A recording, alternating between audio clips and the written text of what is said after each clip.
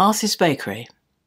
In 1750, Rochford had 2 public ovens and 70 private ovens. Each of the main streets of Rochford had bakeries, although most of these original buildings have disappeared over time. The big ovens at the bakeries came to the fore at Christmas.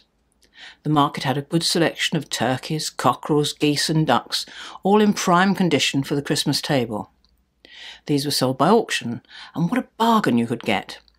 If you bought a bird that was too big for your oven, the baker would cook it for you in his oven for just a few coppers. Many a time wives were seen leaving the bakehouse with the bird covered up on a pram on its way to the dinner table.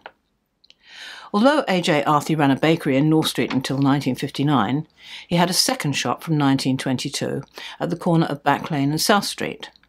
This second shop was the home of one of those ovens recorded in 1750. And the oven doors are still in place, although the ovens behind have been removed to create more shop space. John Coe ran a bakery here for approaching 40 years, starting in 1823. The Plales then continued the bakery until Arthy took over.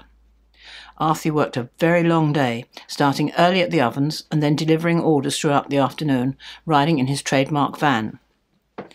The building is Grade 2 listed of 19th century appearance, with the wall on Back Lane of painted Roman cement or render, but lined out to give a masonry effect.